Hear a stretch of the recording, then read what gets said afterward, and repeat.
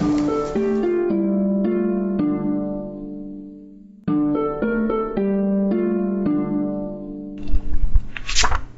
to the Mindduck Book Podcast. Joining me is Paolo. Thank you. Thank you. And Martin. Hello. I am so happy that you agreed to do this. This is my favorite spin-off podcast that started from the Mindduck Japan podcast, where I'm the host and we talk about all things Japan, about traveling and culture and all things like that. But recently I decided to branch out and do things about other topics. And my favorite thing to talk about is books. That's great. That's fine. That's a great sound effect. Right Yeah, now. thank you. It works. So on this episode, we'd like to do it different than the Mindduck Japan podcast. It's going to be very simple. We're going to do two parts. And the first is going to be some factual information, our opinions about the book. And then the second part is going to be all full-on spoilers. And to start with, because this is the first episode, I'd like to tell you a little bit about the people here.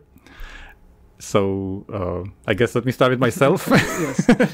You're the host, yeah. so it's only fair. So my name is Filip. I'm from the Czech Republic, and I don't enjoy Czech literature at all, and I never read poetry. Okay. The only poetry I ever liked was a random book I read by William Blake, and I don't know why, but doesn't matter. And then I always read everything by Orson Scott Card, who wrote The Ender's Game. Recently I loved the Dune books from Frank Herbert, and usually sci-fi. That's my deal. So how about you guys? All right. So I'm Paolo. I'm from Italy. I don't know anything about Czech literature other than Kafka, I guess, but Yeah, him. yeah. Oh, really? Okay. But I do like. I've never read anything from Kafka, but I do like Italian literature. Actually, my favorite writer is Italian. His name is Italo Calvino. I don't know if any of you Haven't heard know. of it. Yeah, he's not so famous outside of Italy. What kind of thing does he write about? He had a long career and he changed styles several times. He started writing after the Second World War. Oh, okay. So it's more like a real true story. At the beginning, yes. After that, he started writing kind of like fables for adults, which sounds very Okay. That sounds like the interesting, porn actually. parody of No, that's of something I like would Snow be into, White. actually. It's super interesting. He wrote some of my favorite books. But some of his books are like super strange. Like my favorite book probably is called The Invisible Cities, which is this book where like there is Marco Polo talking to the Great Khan about the city he has traveled to. But they are like fake cities, of course. They are not real cities.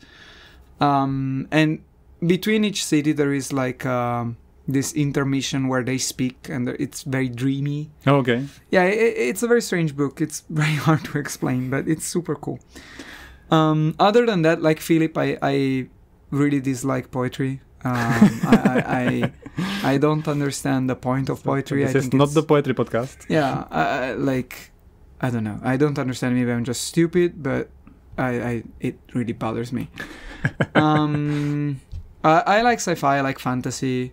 I don't really have a genre. Like usually, when I ask for recommendations about books, what I ask is if it is depressing. And if it has like an interesting setting. Wait, Yeah. so Usually that's what I'm looking depressing is a good thing So you Yeah. want the depression. for. Yes. in your mind. Okay. That makes a lot of sense after you gave me your recommendations, but we talk about it later. I mean, like the one I told you about Celine, like Yeah. Journey to the End of the Night. That's probably, it's not the most depressing, but that's like a book if you want to hate humanity. Oh, You should hate I yourself. see now that's our deal now. I see what the books you read now. Yes. Yeah, I see a pattern here. Yeah. That's why you like Dune as well, because it gets into that too. Yeah. That's true. So, and yeah. Paolo just started reading the Three Body Problem sci-fi series, which is like a Chinese sensation, which he called the depression books. He met and he said, "My depression book have arrived," and he has this like smirk on his face. And I was like, "What?" Yeah.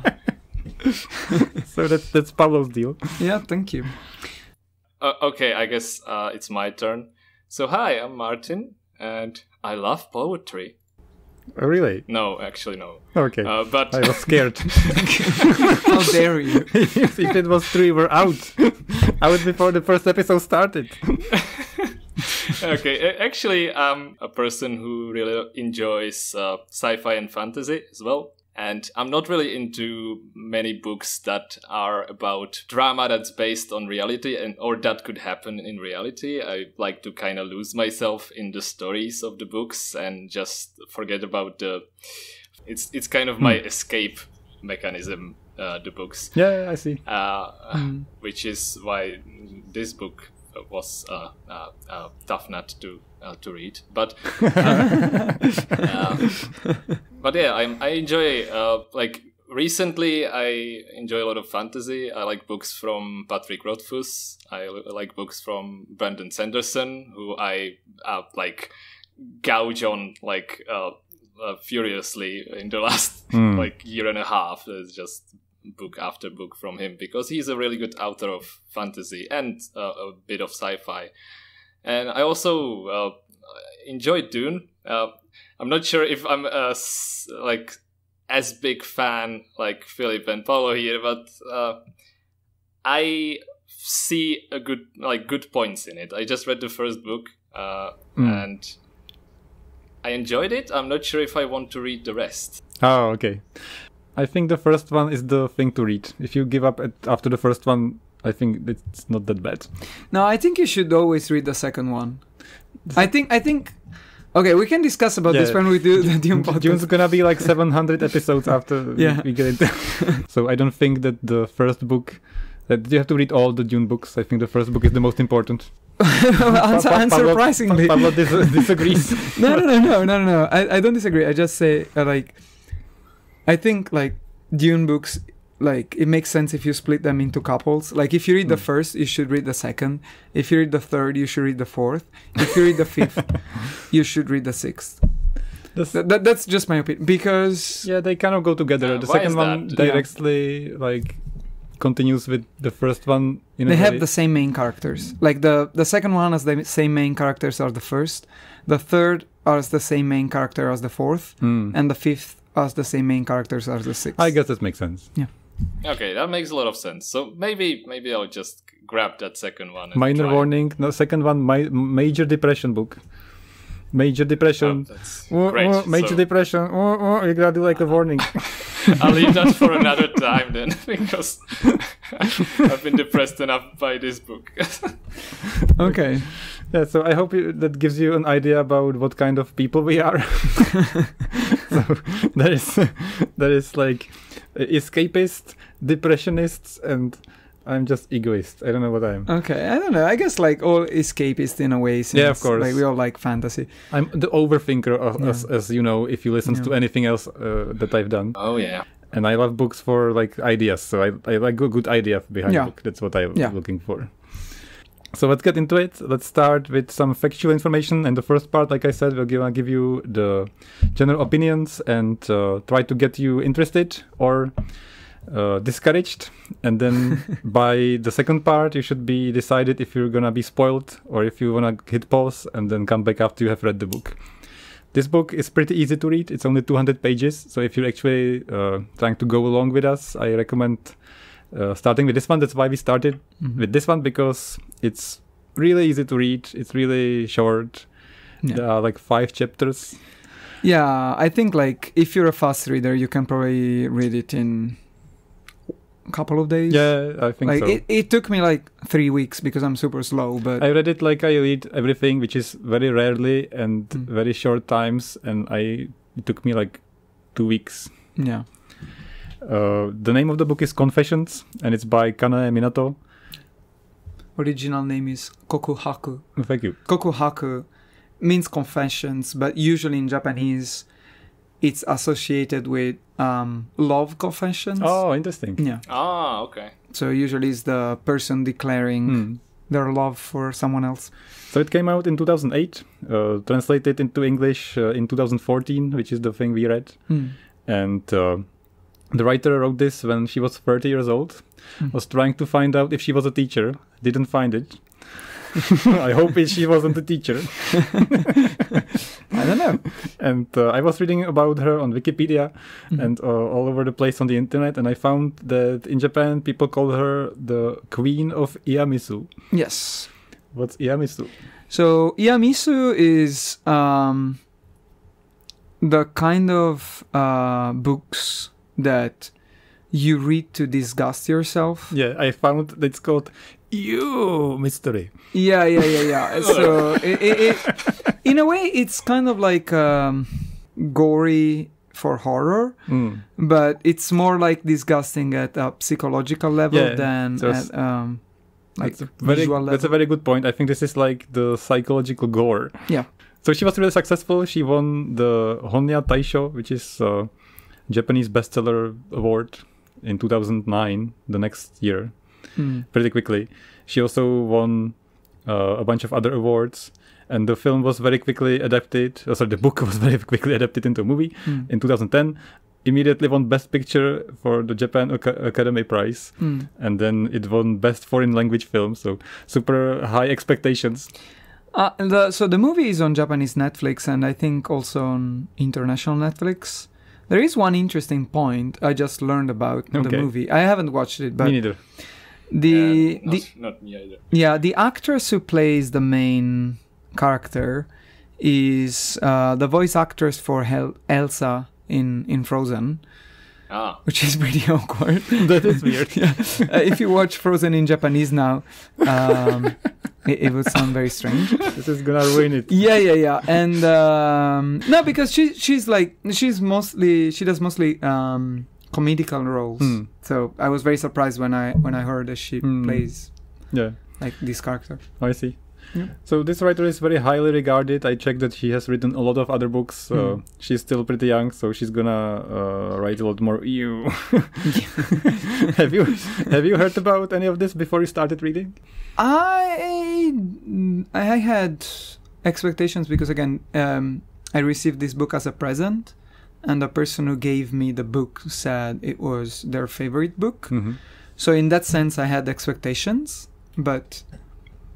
Other than that, I like recently I really like to go into books completely blind. Yeah, that's my deal. Knowing that's the best with movies too. That's the best way. Well, I've actually heard about the movie first from another podcast, and they've interested me enough so that I wanted to watch it, and then you came along and said, "Hey, let's do a podcast about books and let's read this book."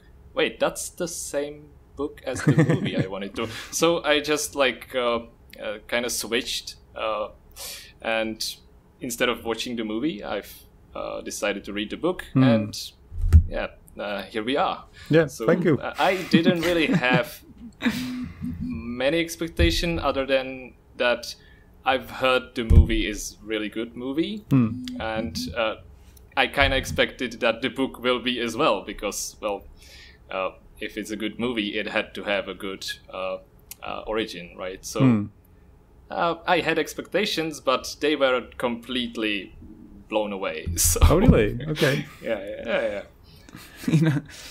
Can we still... In a good sense. Okay, right. I was about to say, can we already talk about if it was in a good way or in a bad way? You can talk about anything you want. Just try to not say what the ending was. Yeah, I don't want to say too much because I don't want to spoil things. Right. We can talk this through later.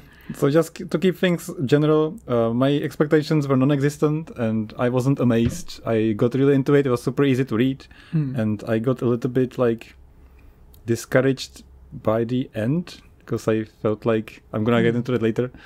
But I wanted to say, this is about a teacher and a school. Most stories about Japanese culture are in the school. I'm not surprised. And this had me worried and then convinced that if I ever have children, I don't want to have them in Japan. This is my message of this book.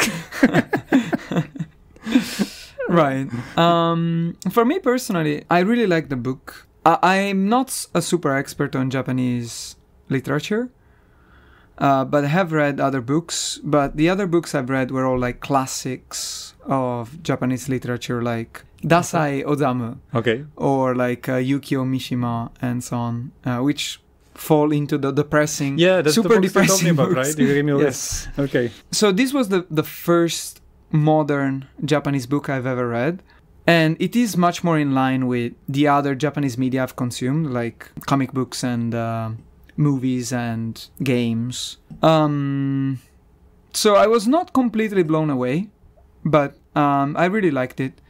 We can talk about the ending. We can talk about a few points which I feel like were not exceptional, but I really like the overall idea. I really like the structure and the way it was written. I think it's one of the interesting things that this book has, which I always like, is that it's written in a very peculiar style. That's true. Yeah, which, I mean, it's not super original. Other books are written the same way, but where it's each chapter is written with a different narration point.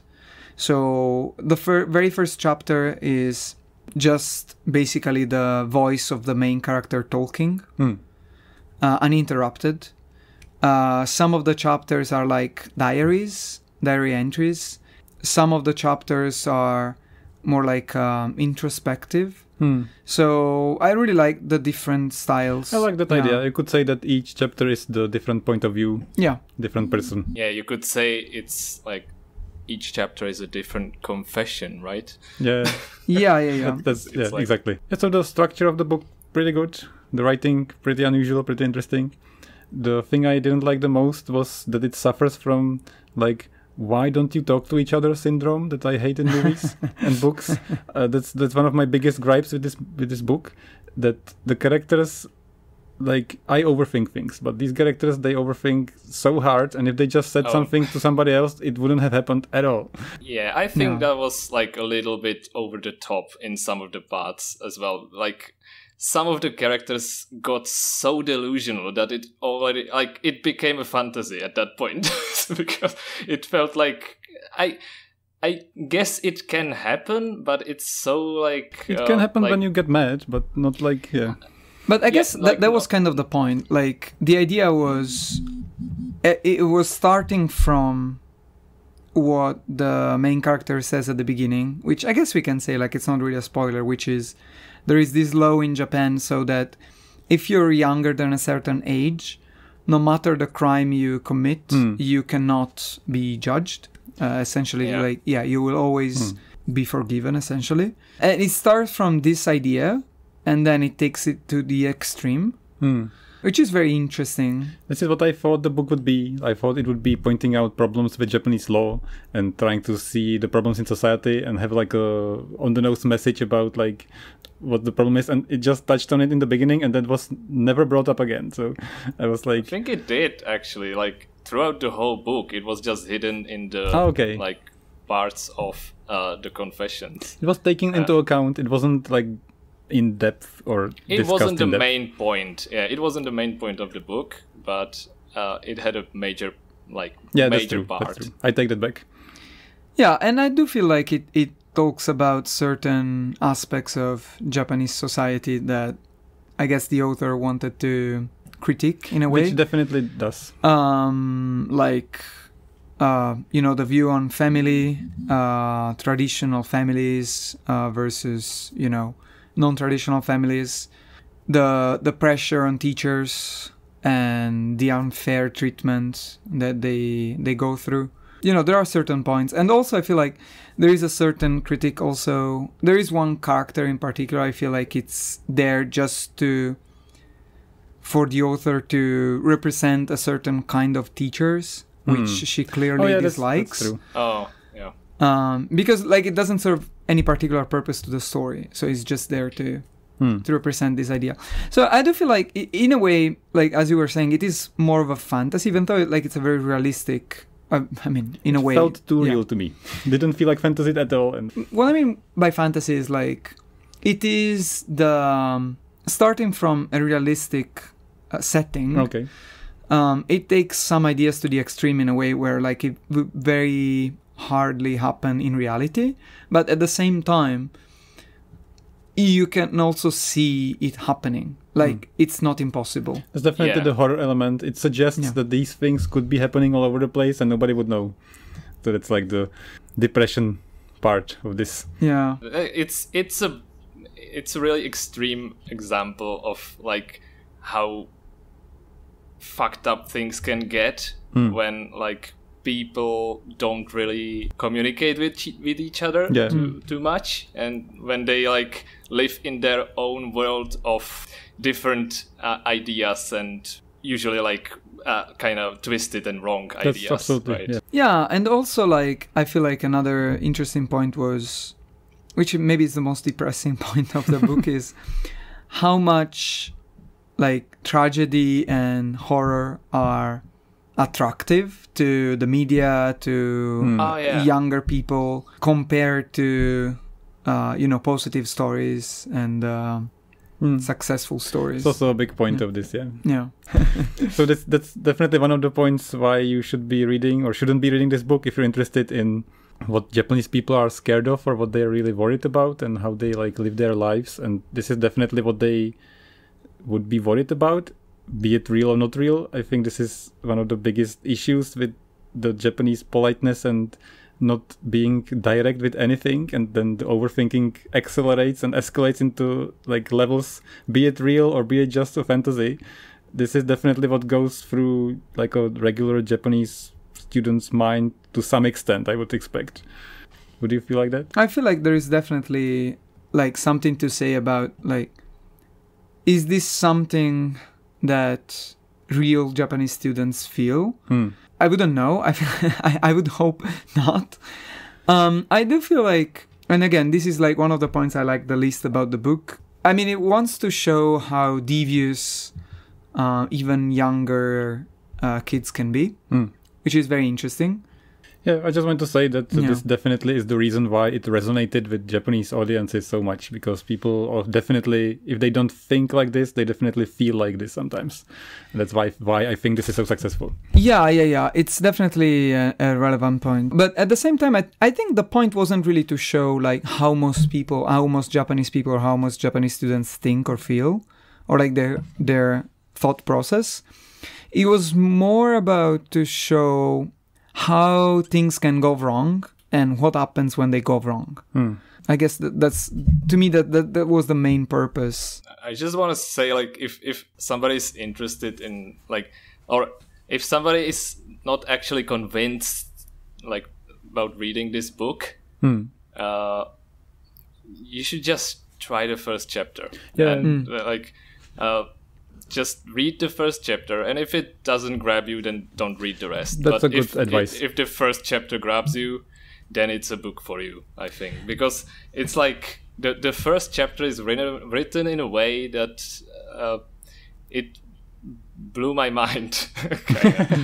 And I went through so many different feelings and emotions while reading this. Like, it was like first like wondered and like surprised and like kind of disgusted by what's happening, and then compassionate but not really, and like every little, like if you could find like this emotion wheel on the internet, maybe like you could like track my route throughout the whole wheel.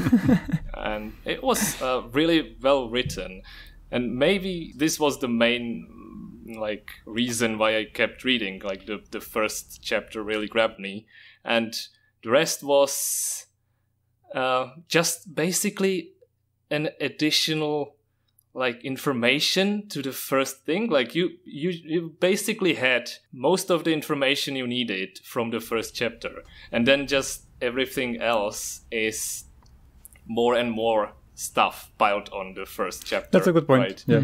And so if you like the first chapter, I think you will enjoy the rest because you will know more about it. But you can actually just go with the first chapter. And no, but I completely agree. I just remember, I remember reading the first chapter. I was really into it. I think it definitely starts better than it ends. We could all agree on that. So, so before we end this section, would you recommend it? Yes. Well, I recommended it, of course. to Philip. So I'm hesitant. For me, it's like if you're really into Japanese culture and you really want to see what the thinking process of somebody who's completely like a different environment to grow up in person, like, then definitely.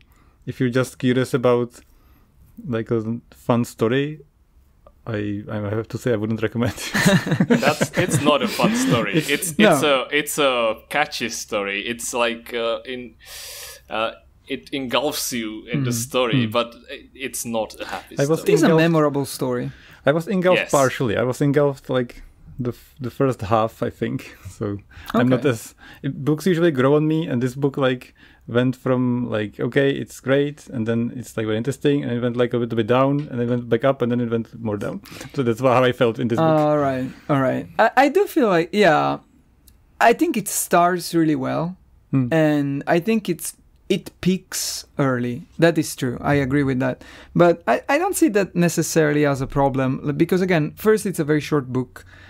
And second, as Martin said, like the first chapter kind of like covers what the book is going to be about, and most of its themes and everything else. So I don't see it necessarily as a bad point. But it is true that like definitely it peaks very early, and then it goes down towards the end. But I don't think that's necessarily a negative aspect, and I would still recommend it. But it's not for everyone. I think we can all agree with that. Yes, of course. I would also say, like, if you like mysteries, it's a good book, because like if you like mysteries and don't mind getting depressed while reading a mystery and while trying to figure out the mystery, then it's a good book as well. I see. So just to finish the first part, I wanted to read some quotes. So that's not spoilers. So just to give you an idea what kind of deal this book is. So very short quote. A cornered rat will bite the cat. That's a thing that stuck with me. It was at a point that I can't tell because it was... okay. Yeah. It was at some point. Shit went down when it happened. Okay, all right. So other quote is quite long, but I think gives you a pretty good idea about like what this book's deal is. Weak people find even weaker people to be their victims, and the victimized often feel that they have only two choices: put up with the pain or end their suffering in death. But they're wrong. The world you live in is much bigger than that. If the place in which you find yourself is too painful, I say you should be free to seek another, less painful place of refuge. There is no shame in seeking a safe place. I want you to believe that somewhere in this wide world there is a place for you, a safe haven.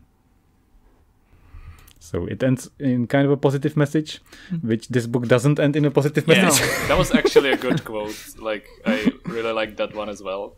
Like, that's one of the few positive like messages that happen in the book. It actually helped me to overcome the depression that came from everything else. So yeah, it helps.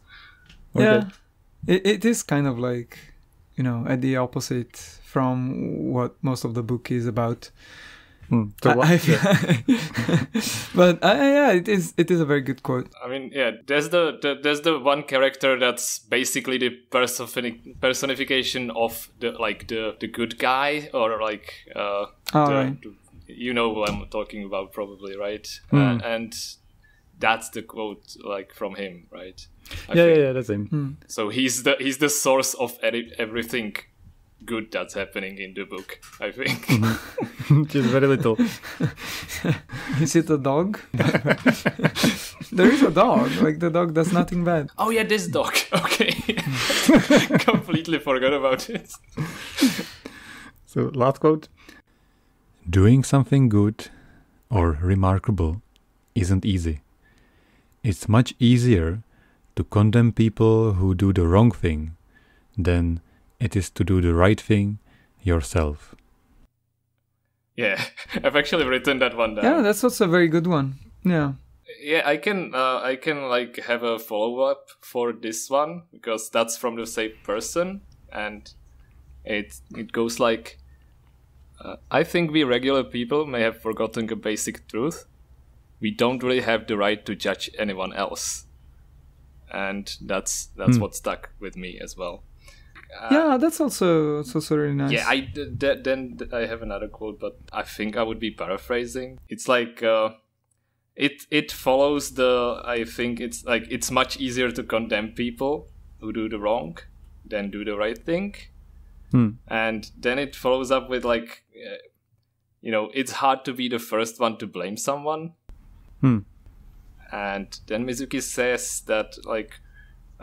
It's easier to be the second or like to join the one who blames someone else. And then once you've done it, like blame someone evil for their wrongdoing, you may find that you want that feeling again, that you need someone else to accuse just to get the rush back. The second time around, you might have to look further down the food chain, be more and more creative with your accusations. And it becomes a witch hunt. That's like what stuck with me as well. I remember this one a lot. Yes, same here. I don't remember any of these quotes, but like for you, it's a year ago. We just read it, so that's why we remember. I'm sorry. That's fine. I read too much Dune in the middle. Okay, so that's it for the first part. If you want to, hit pause, read the book, come back. If you don't care, let's get into spoilers. So, there is a dog. Doesn't die. Doesn't die. It's not John Wick. Yeah. There's a website. Does the dog die? So it is a revenge story, but it's not about a dog dying. Yeah. Yes. My synopsis: Japanese children murdering each other in a school while the teacher embraces it. I don't know if that's like really. Yeah, just sensationalizing, like, but yes. The teacher didn't really embrace that. She used it. So let me say like a bit for what happens, and if you have any comments or if you want to, I want to quickly get through what happened, and then we'll get to like what you think about details. That's okay. Okay. All right. So what happens is that a child gets murdered, and it's the daughter of the class teacher, and she just enacts revenge. Actually, I have the tagline. I think this is kind of a spoiler, which is why I didn't say it. But on the book cover in English, it says, "Her pupils killed her daughter. Now she will have her revenge." It sounds like a B movie from That's the exactly 70s. what really I like to like like an action movie with Statham or something like that. But it's pretty much what happens, but not in the way you imagine at all. So she gives a long speech to the class, which is the whole first chapter and the first 30 minutes of the movie. And she like gives them milk, and then she tells them like that her daughter was killed, and she knows who. And then her husband has AIDS, and then she put the AIDS blood in the milk, and the killers who killed the child got AIDS from her putting it in the milk. That's like the first twist. Well, that's what she says. That's what she says, and that's what like that's where the red herring starts. Yes. Okay, so there's a bunch of levels to this. Yeah. I don't know how should we discuss this? Like, should we discuss this now, or should we discuss this after? I guess this is full spoiler. Yeah. You can say anything you want. I just want to go like what happened, and then we can like get into the details. All right. Okay. Just continue. Yeah. So I'm just going to be very brief. So then she knows who killed them, so she tries to like make their life miserable and have the revenge. So she manipulates them into having the worst life. So how they killed the girl was that one of the boys who is involved is like a very clever inventor, and he made a thing that electrocutes somebody. Yeah, the murder machine, he called it. And he was very excited to test it, and he wanted like a victim, like an accomplice, which he didn't care about at all. So he manipulated him into going with him and killing this little girl. So they shocked the girl with like a small purse that gave her an electric shock. She passed out, didn't get killed, but the boy who was manipulated freaked out and threw her in the pond, because something, I think it was a pond. No, it was a swimming pool. Swimming pool that he was tasked to clean that day. Yeah. And she died, so he's now the murderer, and that's what's eating him up, and that's why he goes mad, and that's the most like biggest part of this book, how the people go mad from all that happened. Yes. So there are a bunch of twists, and the only person who is trying to prevent all this madness is the husband who got AIDS, but then he dies, and the wife the wife just like talking to her husband. It's like, yeah, I'm gonna be nice. And then as soon as he dies, he's like, fuck this, I'm killing them even more. It's just like, it's just like even worse. So I could go into all the details how everybody goes mad, but I guess that's now we can discuss the details.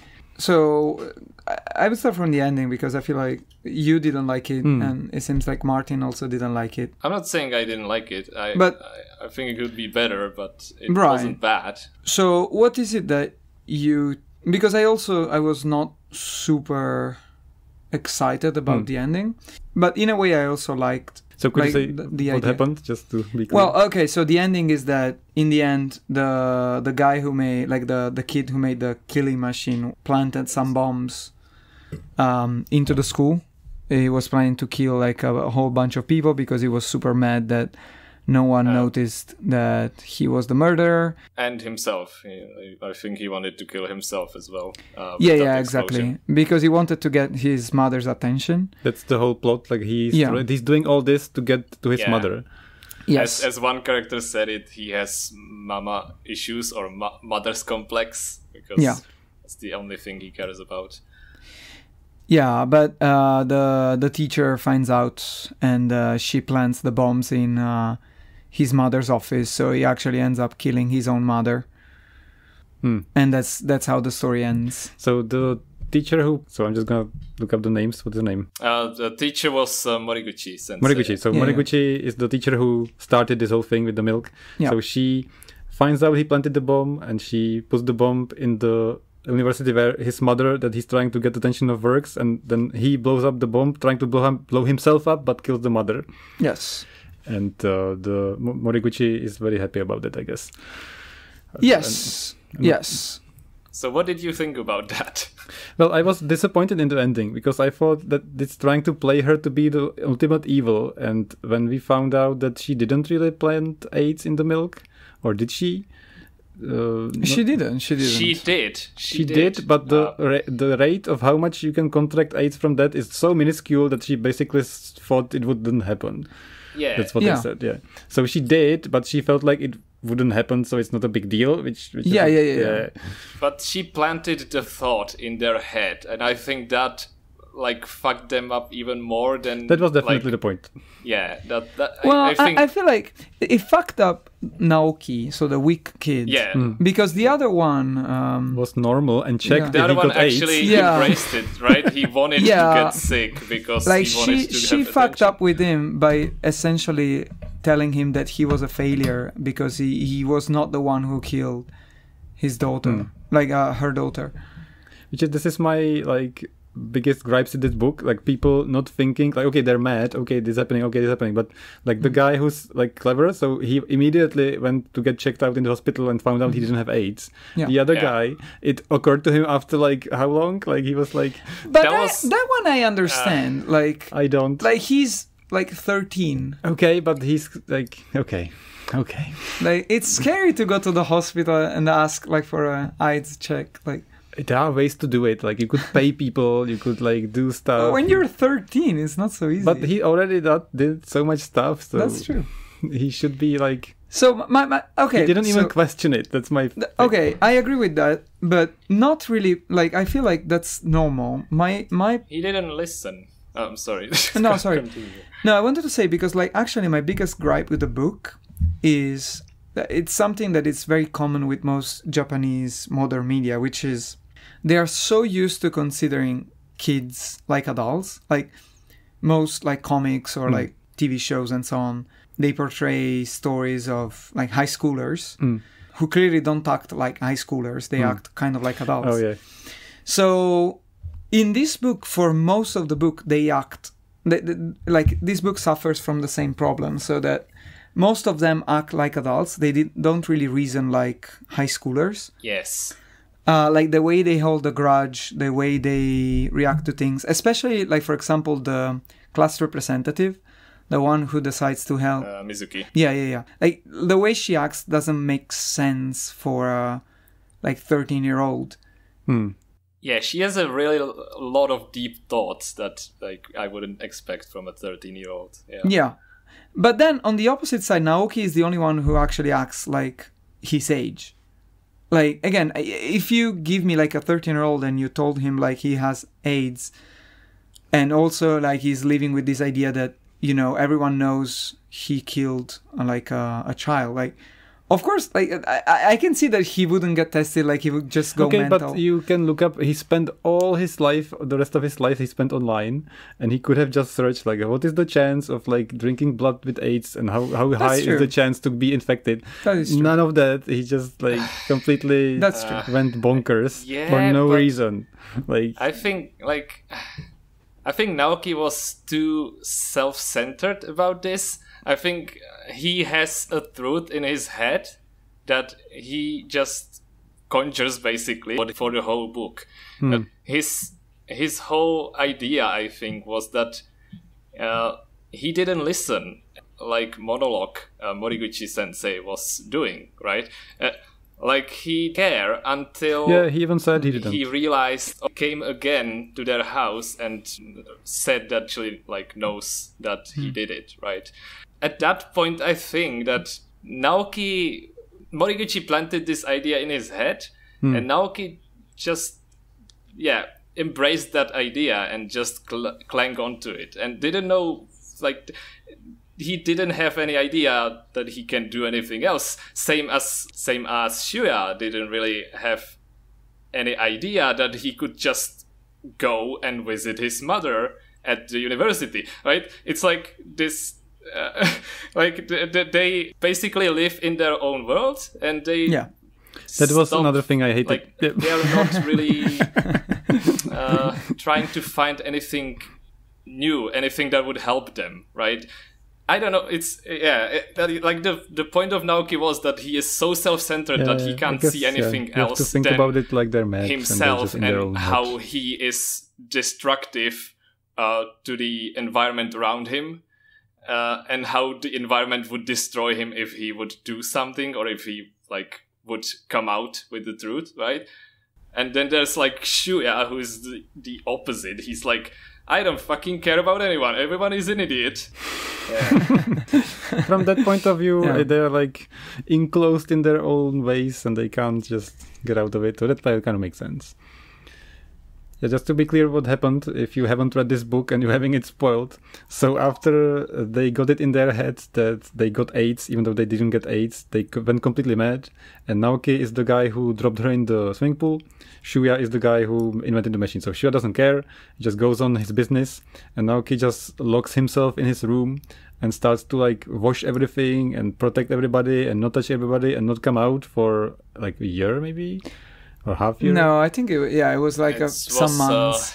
Long time. Yeah, but yeah, it was at the end of the term. It was like a summer vacation, I think, at the end, and then he started, like, people started going to school in April, right? No.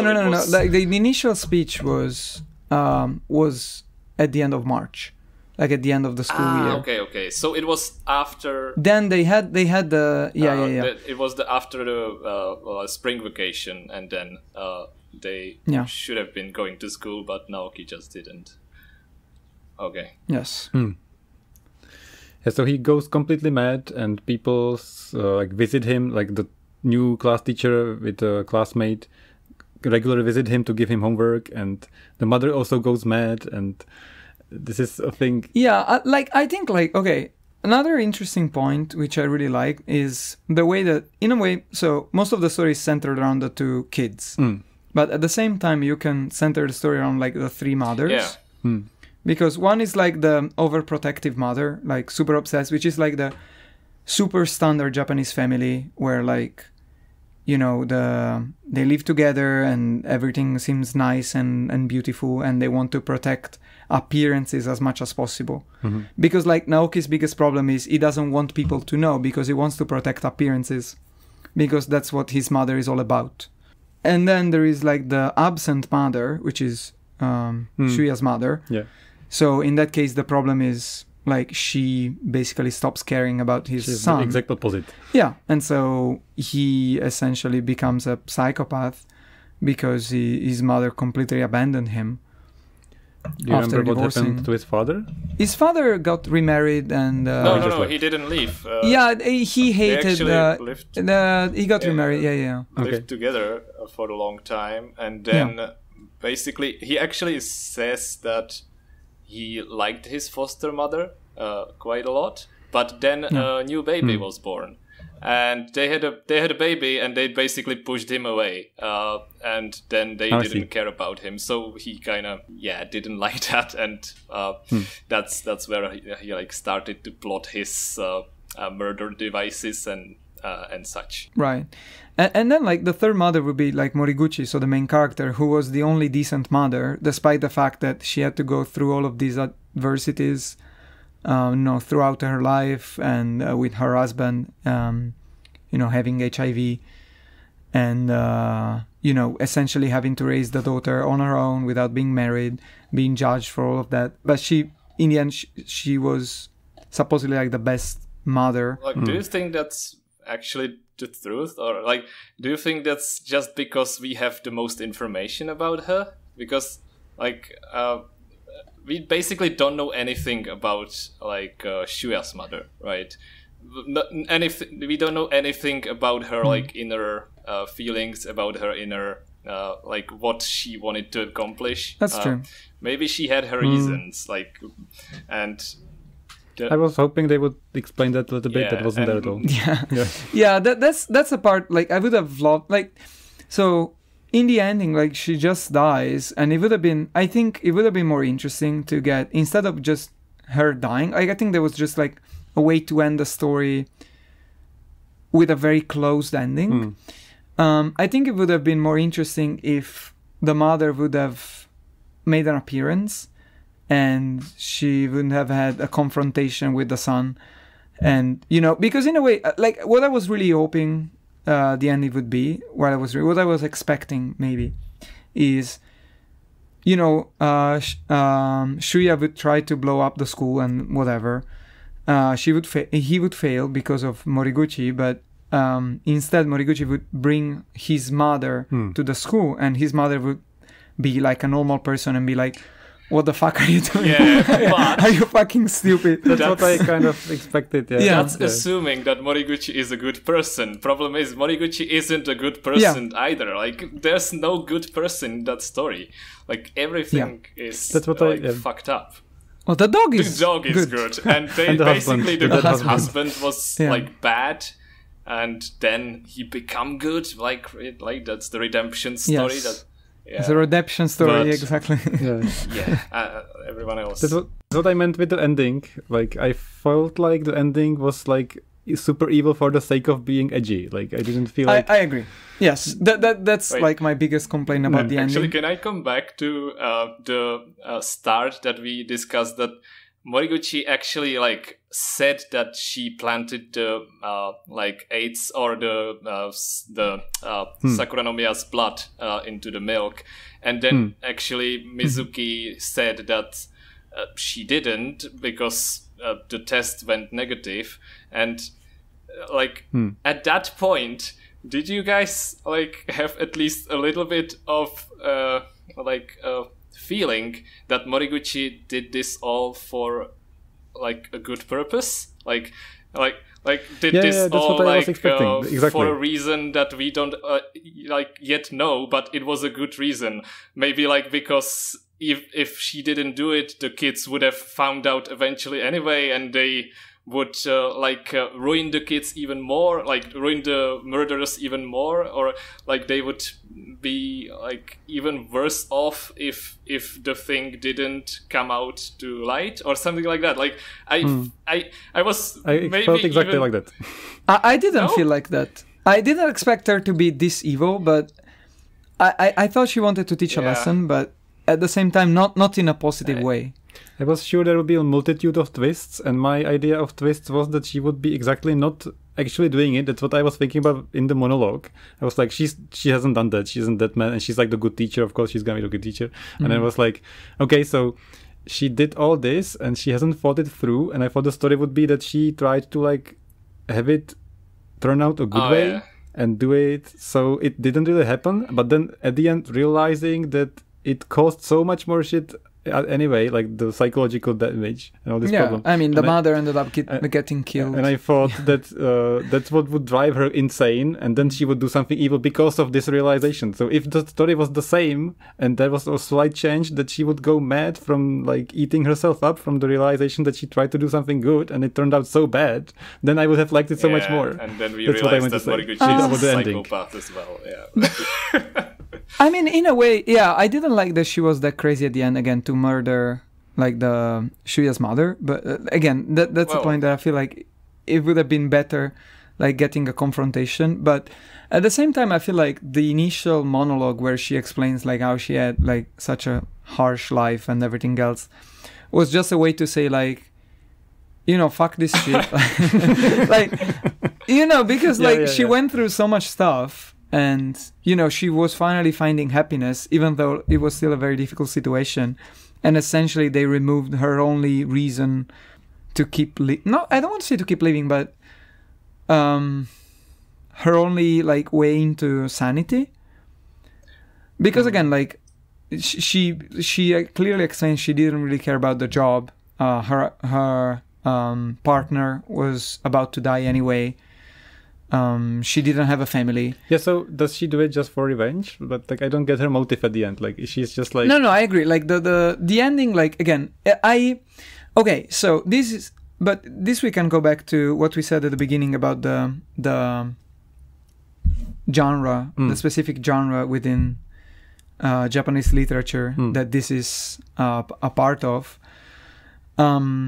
Like, in this kind of stories, usually the ending is like that exactly because the ending has to be like a final shock. Like, there can't be... And they like, lived happily ever after, right? Yeah, not it doesn't have to be like a good ending, but like there can't be like a neat conclusion. Yeah. Because like, again, what we were suggesting, like if there had been like a final confrontation where you get to see Shuya's mother's feelings and she can confront him and make him like show him like how distasteful what he's doing is, like there would have been a neat ending. It would have been like a horrifying ending. But this kind of literature wants to have that horrifying ending. That makes sense. Yeah. One other thing I want to say about Naoki is, so he locked himself up and he started to go mad. And I liked this aspect of the book, like we talked about, that each chapter is from different person's point of view. From like the mother's point of view and his point of view. That was one of the like clever parts I liked, that everybody thought that he killed his mother. That just happens at one point. But then it turns out that the mother went mad and wanted to kill herself and take himself with her. And then you think that he killed her in defense, but then it turns out that she couldn't do it and she killed herself and he didn't do anything, he just watched it, which is even more horrifying. Yes. So that was a very clever part of the book. Might be my favorite part of the book because I didn't expect it at all and had like clever levels to it. And I feel like that whole part where you read the diary of the mother first and then the diary he wrote and then the conclusions by his sister. I really like, again, when I said like I like different, like peculiar writing styles, I really like the way it fits. It's kind of like a puzzle, so that you get one perspective and then you get the other perspective, and you like by getting them together, you understand actually what was going on from both sides. And as you said, like again, like a lot of that situation is about miscommunication or lack of communication. But in like about that, I feel like that's exactly the point. Like it could happen. Yeah. Yes. Like the fact that the mother was trying so hard to be the good mother, she wasn't actually listening to her son at all. She only cared about her ideas and what she thought was good for the son. So I think like that was exactly what the author was going for. So I really like that. Yeah, that's a good point. That was definitely what I wanted to mention. I have a couple of notes here, but I feel like I keep bringing stuff up. Just to finish up the story. So the mother dies, then everybody dies. So now Naoki, after the mother dies, what exactly? How did it? He goes to prison. No, he doesn't die. No, he doesn't go to prison. Sorry, he goes to asylum. He goes to I an thought he asylum. died. Never mind. There's a point where he cuts himself and he decides to spread AIDS, which doesn't make any sense. Yeah, on the, Okay, at the that was convenience store. like I'll let that pass. twist, right? Like that was his snap out of his like shell, Yeah. right? I get that madness. But what I hated was that the father in this family, where Naoki and his mother yeah. lived, he was like, fuck that, I'm tired, bye, I'm not coming home tonight. And in the meantime, the mother's dying, and he's like cutting himself up. And That's it's like, true. Yeah. it's like, what the That fuck? was so weird that he would never notice anything that was happening in that. But family. I feel like that could be also like part of the critique to the fact that many Japanese fathers are so Which, if this is the outside of the like family Yeah. like situation. case, if this is actually what it's yeah. like, it's so bad. Yeah. That's like so bad. Like, I agree. so many levels of bad. Yes. He was like, that didn't give any shit. He was even there in part of Yes. the book. He was like at Yeah. home with them, and he was like, okay, I guess you're mad, bye. I have Yeah. to work now. You know, my boss says I need to finish this report. Which is, this is exactly, which isn't even important. Like, if he had to go on a business trip to Europe, I guess, I would have like understood more, but this made me really upset about Japanese fathers. I knew this would come up some like eventually. Yeah, in this so I think episode. this is all about the plot points and like things I want to bring up. Rest of my notes are only a hidden thought of the day, so I'm not Oh going. wow. Okay. Let me prepare. I have a yellow card. I have a red card. So I already got one red card. So I'll let you talk for a bit, and then we'll either end or I have some thought of the day. Okay. So anything we forgot or anything you want to mention? Not really. Maybe I should watch a movie. Because the movie is a little different actually. Yeah, I think somebody told me it's like slightly, but I'm sure. Yeah. Okay. Another point I didn't like: Mizuki dying. Like yeah, Miyuki? for Yeah. We have to get her basically name. Mizuki like died Yeah. for basically no reason. She was so underused. I was Yeah. expecting her to be more important. Yeah. That is If you true. don't know, she is the student who comes to visit Naoki when he's locked up and brings her. Yeah, she's the class representative. Class representative. She is like, she's got a crush on Naoki, but then she started. she is in love with Naoki Yeah. and has a crush For on no Shura. reason. That didn't Yeah. explain, and then she. No, Basically they no explained it, but it was like super Okay. silly. Okay. Was Yeah. it? Was it? Yeah, it explained? was something like some of the other girls were like bad mouthing her, and he told her to shut up. Yeah, there was some like that. reason Yeah, why something I completely yeah, okay, forgot. okay.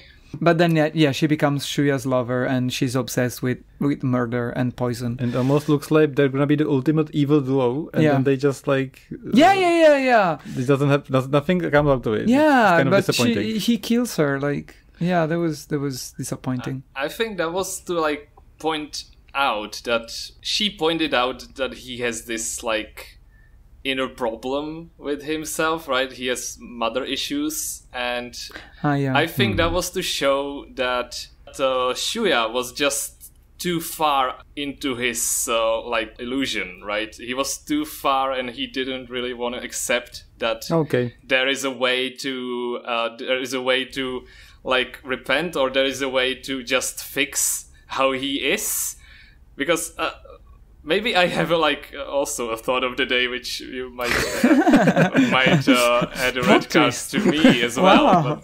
But, I've been thinking about this, and do you think we all somehow like are kind of fucked up in our own ways? Well, obviously. Like everyone has of course. some like inner demons, right? And Yeah. kind of nobody goes through their childhood without manifesting some Absolutely. of those. And I think the book is trying to tell us that you can probably think about those demons, and those demons that you see are fine because we can do something about them, and we usually like kind of Yeah, that's a good either point. like accept them, or we just like try to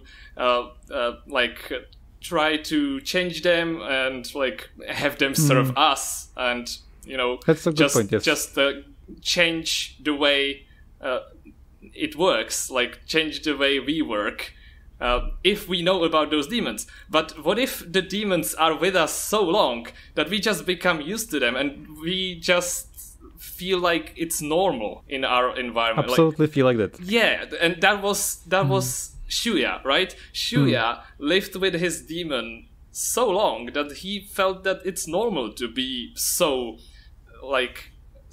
in love with his mother, basically, and he felt normal that it's just the only thing he cares about.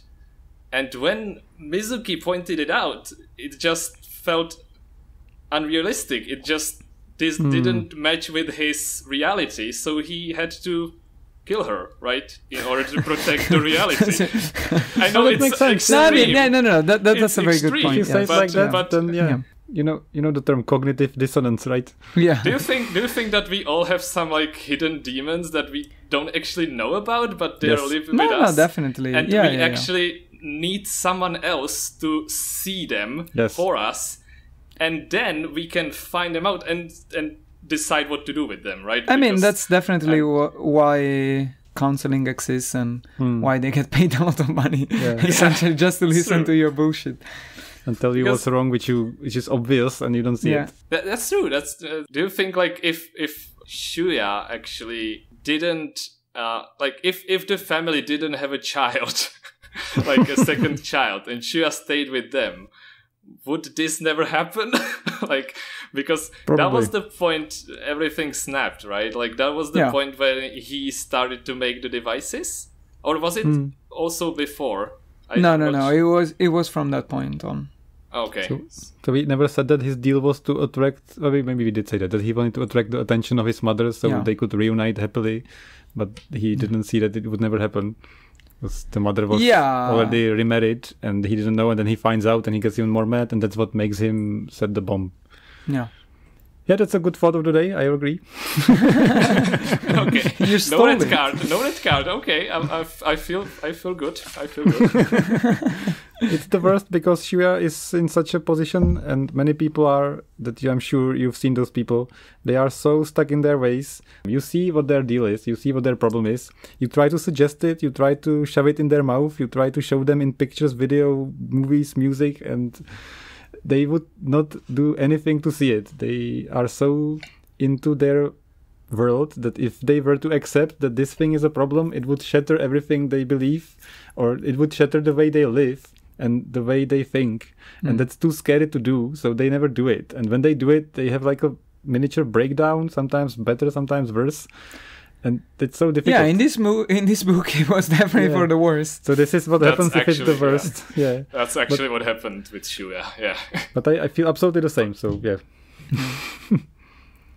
So maybe what we could do is I'll give you just like a few. We can do it like very shortly. I'll just tell you like what I was thinking about when I read this. All my like thoughts of the day. We don't have to talk about them. I just mentioned them. Okay. And if you afterwards want to get into any of them, then we can talk about them more, or we can just end. That's what we could do. Maybe we could pick just one thing from all this. Yes. So one thing that I was thinking about a lot was that there was a diary in the book, and the mother heard from the teacher that she should write all the things down. I'm sure you remember. It's like a good plot point. Remember the good things. Don't write them down, but write down the bad things and then forget them. So that's like write down your sins and forget it, and they'll try to get children to get Naoki to like help with his mental problems to do this. And they keep saying that it helps a lot.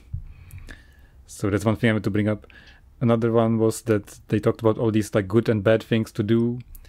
That if you share public information in a class, and the whole book is about, of course, by everybody knowing who did it, they torture them. And there were also like small details, like if you publish and bring up results of tests and scores of children in a class publicly, it will demotivate them to study more, which I think is a very huge difference between Asian and Western culture. In the West, they will always publish them, I think. In Japan, it's changing a little, I feel, but yeah. So there was another like thing that I was thinking about, if it should be published or not, if it should be more open, which I think it should be, because then it would prevent from all this overthinking and all this like mental madness. But it might lead to a lot of like competition. But that's the Western culture in there. Yeah. So if you want to be competitive and push people to yeah, I don't know. I That's don't the know. thing, yeah. I honestly, yeah. So then, yeah, mothers spoil their children so badly. That was like a thing I was constantly thinking about. It's my like gripe in my personal life or in other people's lives. Like this mother with Naoki, she did so many things for him, and she never told him no. And even when she told him no, she didn't. She took him to a psychiatrist, and she was like, "Okay, now I'm gonna put a stop to this." Until then, she would never do anything to stop him. She just allowed him and allowed him and allowed him. That's true, but I feel like in her case it was because she was role-playing as the perfect mother. Yeah, but perfect mother isn't this. No, I know, but that's like the society's Yeah. idea of a perfect mother. And then Yeah, but she had the image from her mother. Right? finally she would be like, "Okay, I'm putting my foot down. I'm bringing this to an end. Here's your psychiatrist, and you're not saying anything, so I'm gonna say it." And then, okay, nothing happened, and it's okay, I'm gonna allow you more. So I was like, fucking hell, just do something. She was like, she wouldn't do anything. Yeah, fair enough. She wouldn't do anything until she tried to kill herself. I hate this so hard. So mothers, please say no. It's easy. Just no. Especially Japanese mothers. No. It's just no. Yeah. That's all. That's all I want to say. And that's the last thing. There was a thing that kept occurring. There is a phrase that Shuya kept saying. The bubbles. Yeah, the bubbles. The yeah. bubbles. I wanted to talk about this. I actually forgot. So maybe you can take over. You can talk about it. I don't know. I just wanted to ask you, what do you think it represented? Because So Shuya did things to make himself realized or get attention of the mother or have his way. And every time it would happen, he had in his mind like a bubble didn't pop, or a bubble popped late, or a bubble popped. And what he meant by that was that he wanted to get like catharsis, or like, how would you call it? Like he wanted to be okay with it. was it like basically happiness? He wanted to like grab a bit of happiness. Because I don't know if, like, I vaguely remember that there was like a metaphor at the start that Shuya said that he's like the shampoo. Like there was a bottle of shampoo, like it was empty, and like I'm like the shampoo. Yes. I'm empty, and then he filled it with water, and there's a lot of bubbles in there, which still serve as like at least something like a shampoo, right?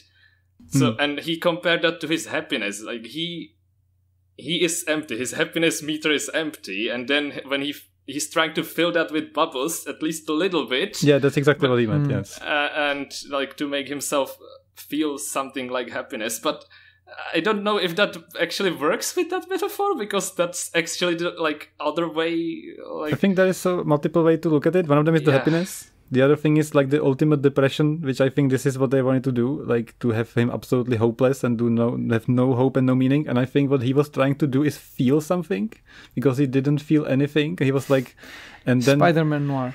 I think I think the bubbles point was that he wanted to have his life accomplished something or feel something, like he did and lived, and he never felt like it. And he was like, okay, I'm gonna kill somebody, and oh no, and I'm gonna kill this girl again, oh no, I'm gonna like finally see my mother, oh no, and then my mother died, and it popped, and I'm like, okay, nothing has a meaning now.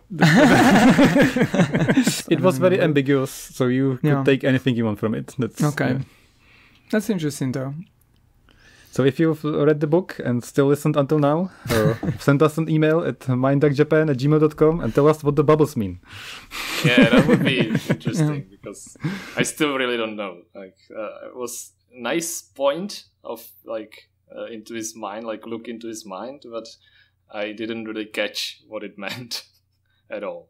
Yeah, my explanation was, like I said, I think it was just him trying to live and feel. Yeah, your explanation makes sense. Mine doesn't, because it would mean that it's like the opposite of what's happening. Because every time it happened when something kind of bad happened to him. Like something that he didn't really expect, I think. Yeah. It wasn't when he like achieved something that would bring him happiness. It was the exact opposite of that. I think he wanted it to mean happiness, but he just wanted it to mean something. Maybe that's what was that makes sense. Okay, so I think we've been talking long enough. So if you don't mind, we can end here. So thank you so much for doing this. Thank you. I really enjoyed discussing a book. I'm glad that this is more of a relaxed discussion and we can actually get into it in depth.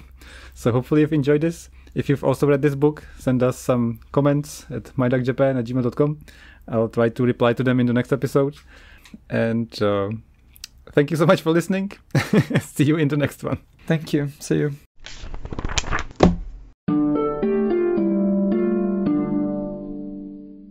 Coming up in the future episodes is the 3-Body Problem trilogy. However, before we get into some of the longer books and very intense discussions that probably will spread out to multiple episodes, we've decided to both choose one of our favorite short stories and do something shorter for the next 2 episodes. So if you want to join our miniature book club, the next episode is one of my favorite short stories by Orson Scott Card. It's a part of a book called Maps in a Mirror, and the name of the short story is The Changed Man and the King of Words. If you want to try it, it's only about 30 pages long. You can have it read in 1 hour. So if you're interested, give it a go and join us for the next episode.